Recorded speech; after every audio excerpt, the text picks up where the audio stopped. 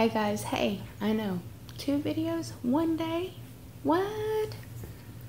So I figured today would be an awesome day to talk about anxiety and depression and other things when you're facing surgery and dealing with it afterwards.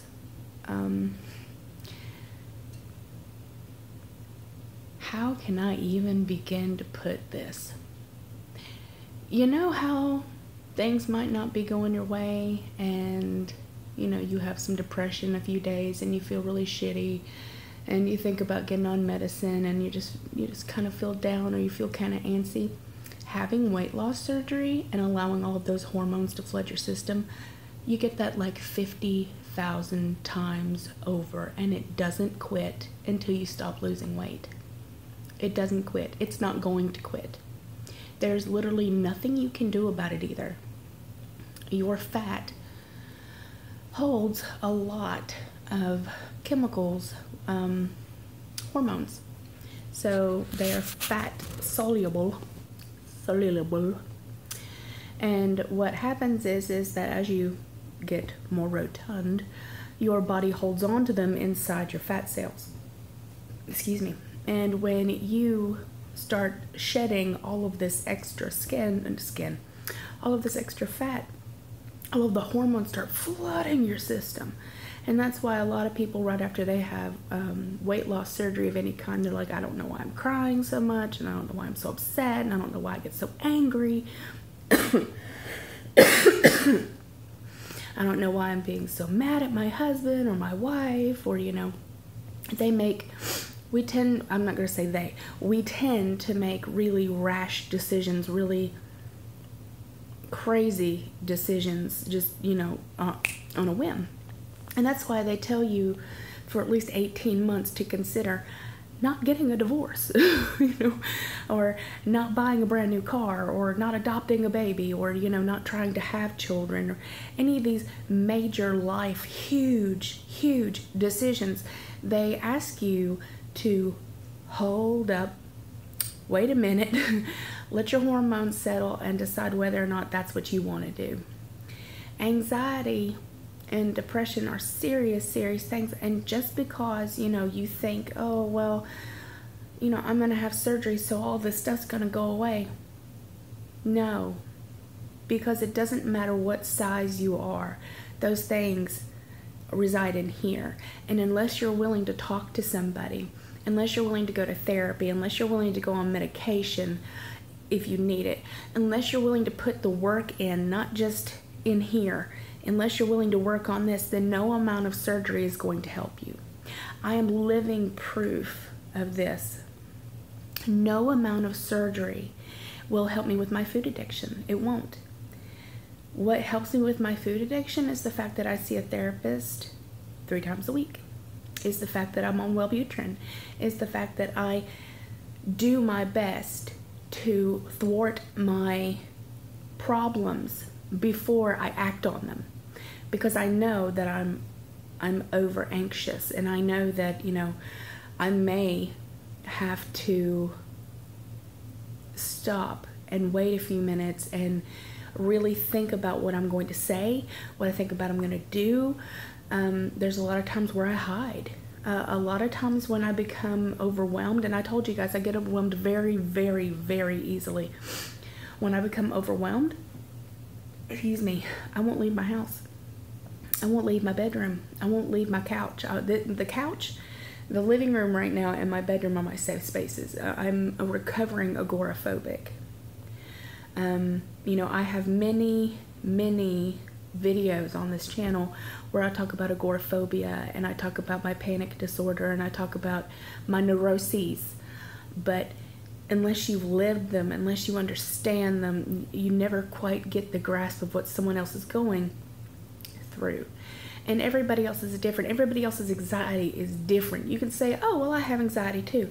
Your anxiety and my anxiety probably are not even close to the same. What triggers me probably wouldn't trigger you.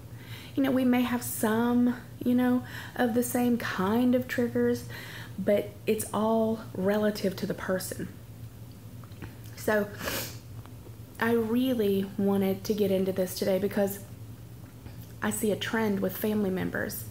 I see a trend with people who are like, oh, just get over it. People are worse than you are. There are other people in the world that are a hell of a lot worse off than you are. You just need to get over yourself. Just go outside. You need to work out more. You need to shut up is what you need to do. That's the number one thing. And I've started saying this. You need to shut up. Don't tell me what I need to do. You aren't in here. You have no idea what I go through. You have no idea how I feel. You can't know how I feel. And just what works for you doesn't mean that it'll work for me. And how dare you come at me and tell me that I just need to go outside more often, or I need to make more friends, or, why won't I go here? Why won't I go do this? And why won't I go to a party? That I need to get over myself. Things like that are unacceptable to talk to a depressed person or somebody who's got major anxiety issues. That's not acceptable. It is a disease. It is a mental affliction. Most of the time, it's a Yuki. It is not a Yuki. Obligatory yelling at Yuki spot. It is squirrel. And I was really got the momentum there. Jeez. It is an affliction of the mind, and a lot of times people need medication because some chemicals in their brain may be off. It is a very hard thing to deal with, and it's very hard when you're going to have surgery and you're going to be in a new place. You're going to be in a controlled environment. You're going to be in pain. You're going to be full of all kinds of crazy medications, and you're not going to have control of your situation. And that's what seems to be one of my biggest triggers, is not being in control of my situation. A lot of the times when I'm having surgery, I have to have Ativan a lot. For me to be able to be comfortable, for me to be able to be happy, for me to be able to let the nurses and doctors do what I need. I have to have some kind of anxiety medication, and usually round the clock. So it might be Xanax, or it might be, it's usually some sort of, Klonopin, Ativan when I'm having a really bad moment, because there are times when I'm on Dilaudid, I don't know what the hell I'm talking about. I don't know where I am. I don't know what's going on, and I just start yelling.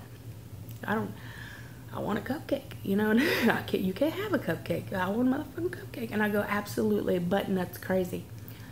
Butt nuts crazy.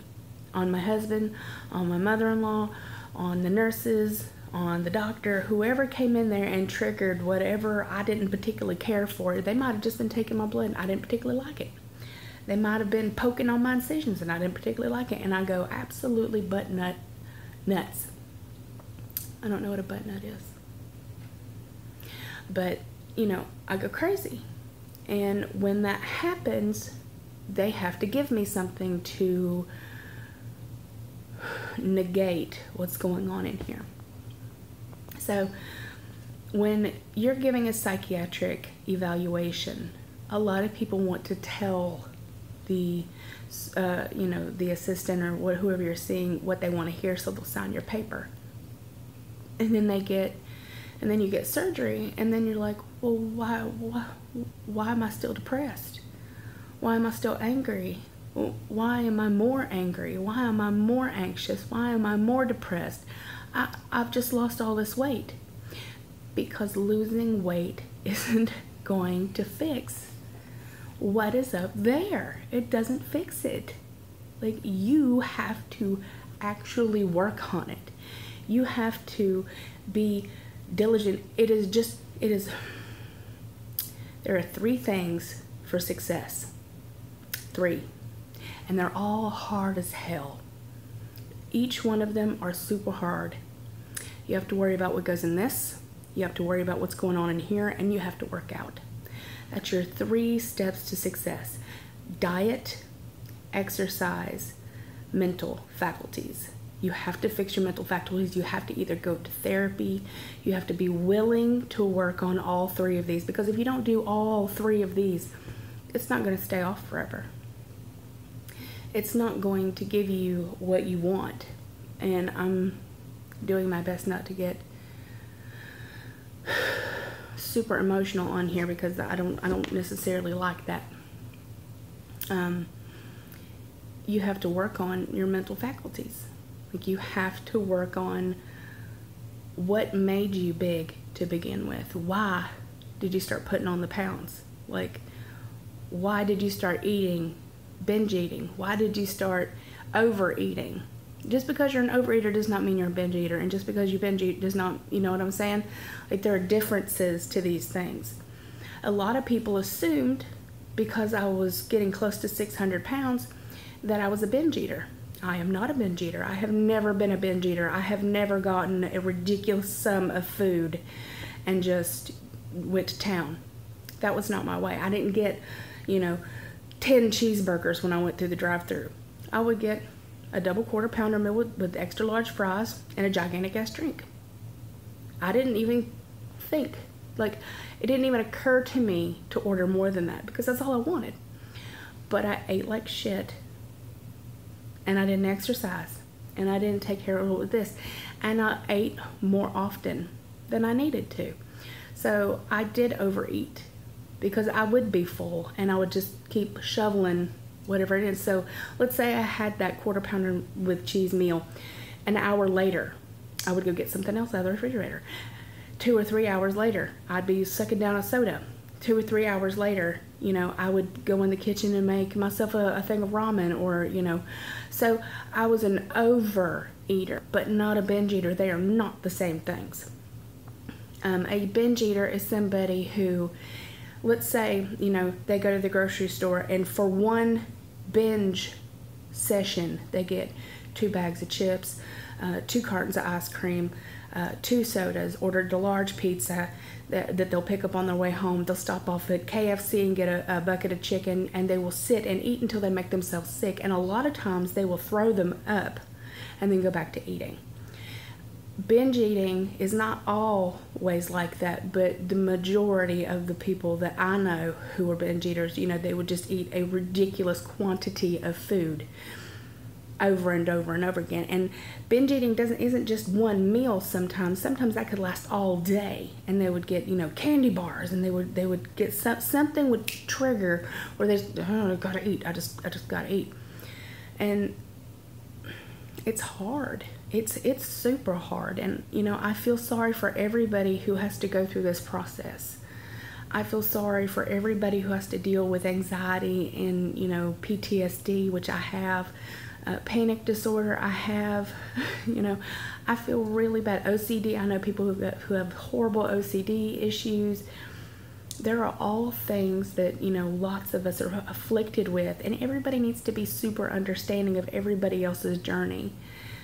Just because I'm depressed today doesn't mean that you can come at me and be like, well, you were depressed yesterday too, and the day before that. You need to get over yourself. I'm tired of listening to you. I'm tired of you being down on yourself. I'm tired of hearing this. Well, then don't talk to me. That's as simple as that.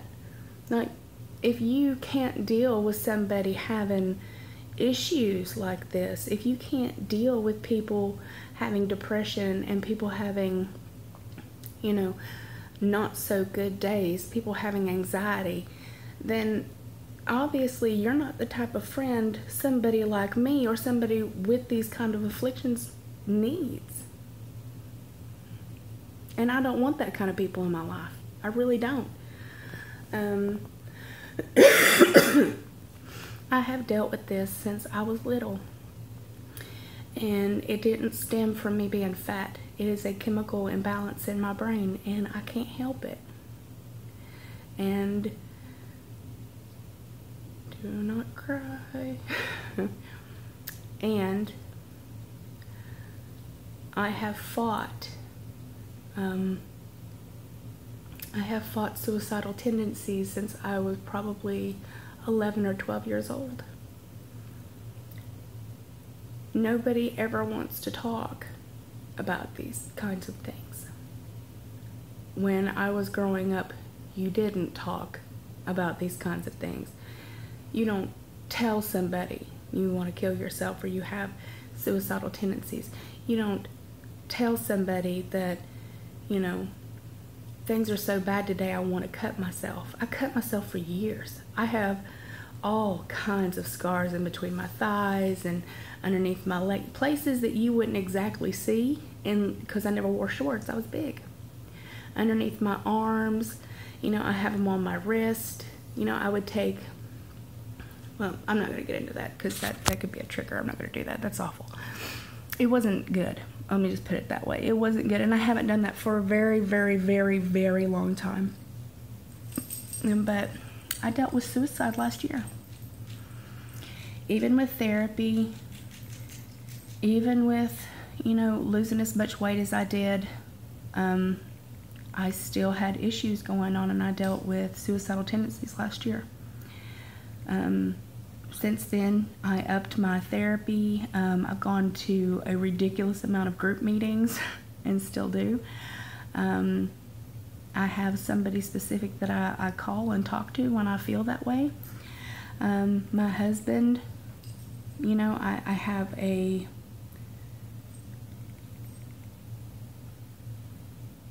sorry about that. I have a support system in place.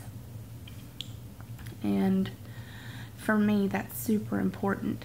You need to have a support system in place, and if you are ever feeling that way, you need to be able to talk to somebody instead of hiding it. You need to be able to feel comfortable with the people around you to tell them that's how you feel, because the last thing anybody wants is to find you on the bathroom floor or in your car or, you know, some remote place or in your bedroom with a gun in your mouth, or, you know, you've taken an entire bottle of pills, or you've drank and had too much to drink. Nobody wants to find you that way. Nobody wants to talk about it until something like that happens. And then they're like, well, I didn't know. She never told me. The reason she never told you is because she didn't feel comfortable coming out with how she felt, probably. And didn't know who she could trust. And, you know, all I can really say about that is that if you're feeling that way, I will link down below the suicide hotline. You can always message me on Facebook under Nirvana Amber Lee, under Experiencing Nirvana, and, you know, we can talk. I may not be super prompt, but I will definitely get to that ASAP if you lead the conversation off with the words suicide hotline. I will see that and immediately respond as soon as I see the message. Okay, so I want you guys to know that I'm always here for you, and I know exactly what you're going through. For the most part, probably shouldn't say exactly, right? Maybe not exactly what you're going through, but I do know how hard it is living with these kinds of things. And I want you to know that you're very special and you're 100% worth it every single solitary day. And even on the days where you can't even drag yourself out of bed, and even on the days when you think that it would be better if you weren't here, that's a lie. That's a damn lie, because things will get better. Things are going to get better. You won't always feel this way. It is never better without you. It is never going to be better for anyone if you are gone. Understand that 100,000%. It is never going to be good for anyone for you to take your life. All right, guys, I love you more than I could tell you, and I will talk to you very soon.